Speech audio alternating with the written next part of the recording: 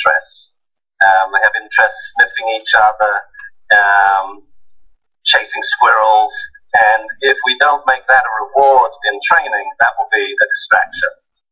It's always sort of, struck me as really a scary thought that if you see a dog in a park and the owner's calling it, and the owner says, puppy, come here, and the dog thinks, interesting, I'm sniffing this other dog's rear end, the owner's calling, it's a difficult choice, right? Rear end, owner, rear end wins. I mean, you lose. You cannot compete with the environment if you have an adolescent dog's brain.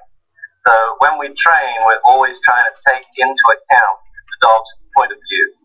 Now, I'm here largely because there's kind of a rift in dog training at the moment.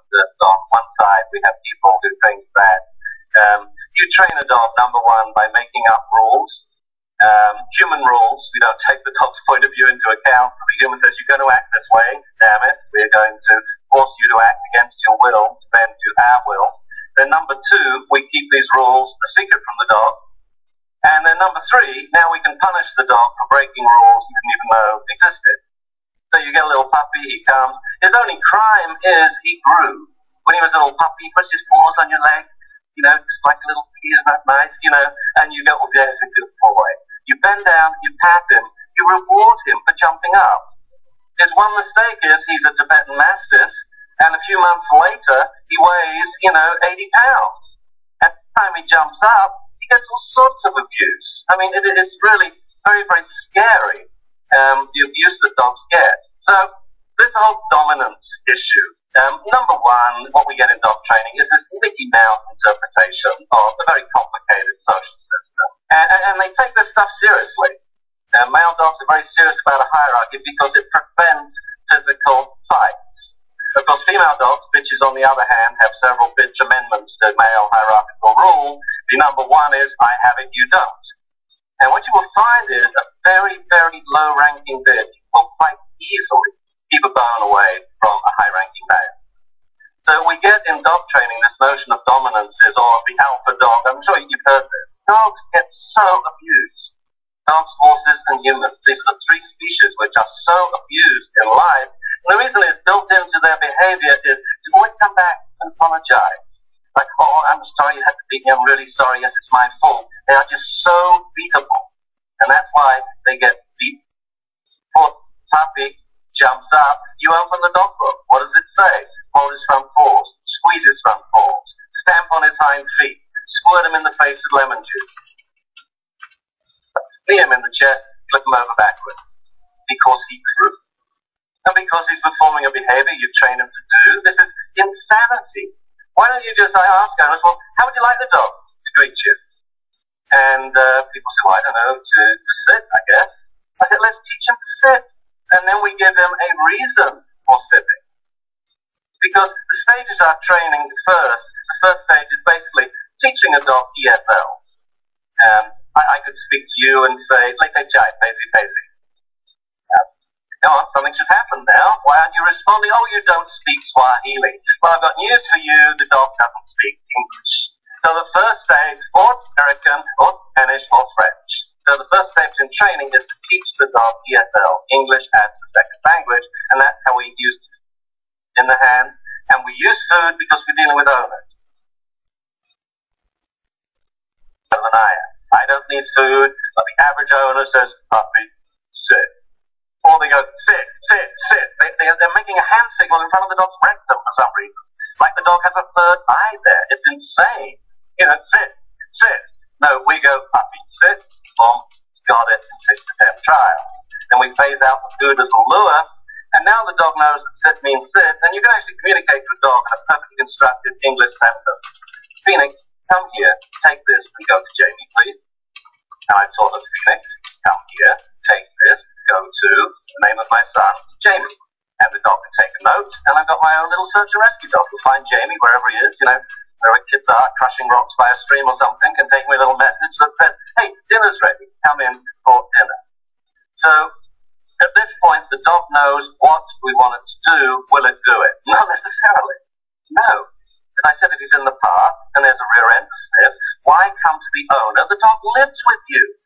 The dog can get you any time. The dog can sniff your butt if you like, when he wants to.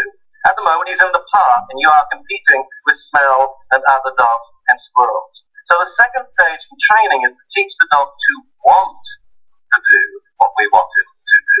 And this is very easy. We use the Premack principle. Basically, we follow a low-frequency behavior, what the dog doesn't want to do, by a high-frequency behavior, commonly known as a behavior problem or a dog hobby, something the dog does like to do. That will then become a reward for the lower-frequency behavior. So we go sit on the couch, sit, tummy rub, sit, look, I throw a tennis ball, sit, say hello to that other dog. Yes, we put sniff butt on you. Sit, sniff butt. So now all of these distractions that worked against training now become rewards that work for training. And what we're doing in essence is we're teaching the dog kind of like, we're letting the dog think that the dog is training us. And I can imagine this dog, speaking through the fence to, say, an Akita, saying, wow, my Mona, they are so incredibly easy to train. They're like golden retrievers. All I have to do is sit, they do everything. They open doors, they drive my car, they massage me, they will throw tennis balls, they will cook for me and serve the food. It's like if I just sit, that's my command, then I have my own personal doorman, chauffeur, masseuse, chef, and waiter. And now the dog's really happy. And this to me is always what training is. So we really motivate the dog to want to do it, such that the need for punishment seldom comes up. Now we move to phase 3, when now there's times, when daddy knows best. I have a little sign on my fridge and it says, because I'm the daddy, that's why. Sorry, no more exclamation, I'm the daddy, you're not, sit. And there's times, for example, if my son's friends leave the door open, the dogs have to know you don't step across this line. It is a life or death thing. You leave the sanctity of your house and you could be hit on the street. So some things we have to let the dog know, you mustn't do this. And so we have to enforce, but without force. People here get very confused about what a punishment is. They think a punishment is something nasty. I bet a lot of you do, right? You think it's something painful or scary or nasty. It doesn't have to be. There's several definitions of what a punishment is, but one definition, the most popular, is a punishment is a stimulus that reduces the immediately preceding behavior such that it's less likely to occur in the future. It does not have to be nasty, scary, or painful. And I would say if it doesn't have to be, then maybe it shouldn't be. I was working with a very dangerous dog about a year ago, and this is a dog that put both his owners in hospital, plus the brother-in-law, plus the child. I only agreed to work with it if they promised it would stay in their house. They never took it outside. The dog is actually euthanized now, but this is the dog I worked with for a while. A lot of the aggression happened around the kitchen. So while I was there, this was on the 4th visit, we did the 4.5-hour downstay with the dog on his mat. And he was kept there by the owner's calm insistence. When the dog would try to leave the mat, she would say, "Brother, on the mat, on the mat, on the mat." The dog broke his downstay 22 times in 4.5 hours. She cooked dinner. That's why we had a lot of aggression related towards food. The breaks got fewer and fewer. You see, the punishment wasn't working. The behavior problem was going away. She never raised her voice. If she did, she would have got it. It's not a good dog you shout at. A lot of my friends train really neat animals, like grizzly bears. If you've ever seen a grizzly bear on the telly or in film, then it's a friend of mine who's trained it for whales. I love it because it wires you up. How are you going to reprimand a grizzly bear? Bad bear, bad bear. Your head now is 100 yards away, sailing through the air. Okay, this is crazy. So, what do we go from here? We want a better way. Dogs deserve better. But for me, the reason for this actually has to do with dogs. It has to do with watching people train puppies and realizing they have horrendous interaction skills, horrendous relationship skills, not just with their puppies, but with the rest of the family and class. In my all-time classic is another come here one. You see someone in the park, and I'll cover my mic when I say this because I don't want to wake you up. And there's the owner in the park, and their dog's over here, and they say, "Rover, come here. Rover, come here. Rover, come here, you son of a bitch." The dog says, I mean, who in their right mind would think that a dog would want to approach them when they're screaming like that? Instead, the dog says, I know that tone. I know that tone. Previously, I've approached, I've not punished it. I was walking onto a plane. This for me was a pivotal moment in my career, and it really cemented what I wanted to do, this whole puppy training thing. The notion of how to teach puppies in a dog-friendly way to want to do what we want to do so we don't have to force them. I puppy trained my child. And the seminal moment was getting on a plane in Dallas, and in row 2 was a father, I presume, and a young boy, about 5, kicking me back to the chair. Johnny, don't do that. Johnny, don't do that. Okay. I'm standing right here with my bag.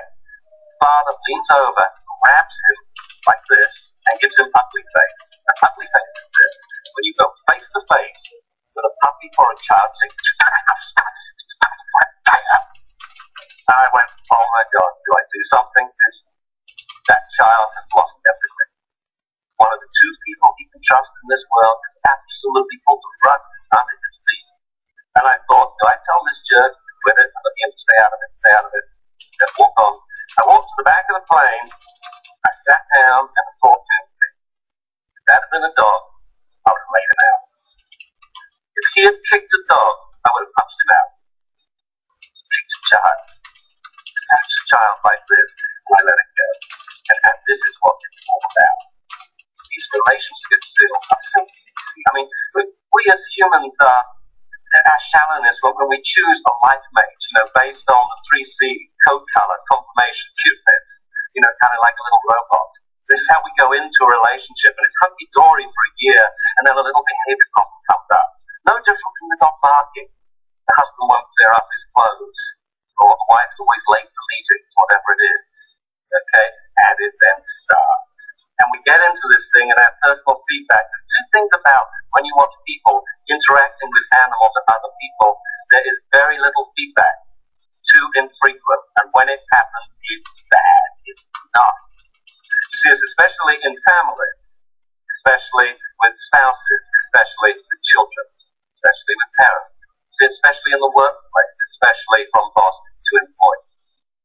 It's as if there's some schadenfreude there that we actually take delight in people getting things wrong so that we can then moan and groan and bitch at them. And this, I would say, is the biggest human foible that we have. It really is. We take the good for granted and we moan and groan at bad. And I think this whole notion of these skills should be taught.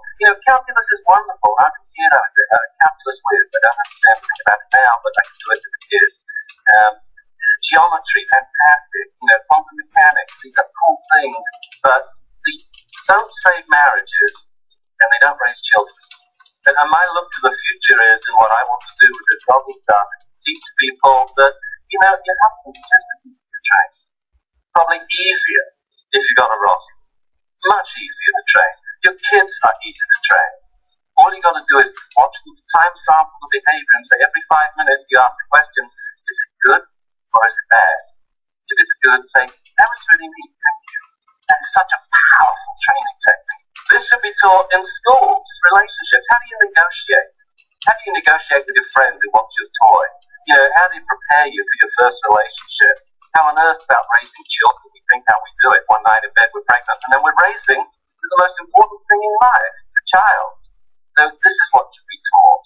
The good living, the good habits, which are just as hard to break as bad habits. So that would be my wish to the future. I'm going to end exactly on time, but I got 8, 7, 6, 5, 4, 3, 2. So thank you very much. That's my talk. Thank you.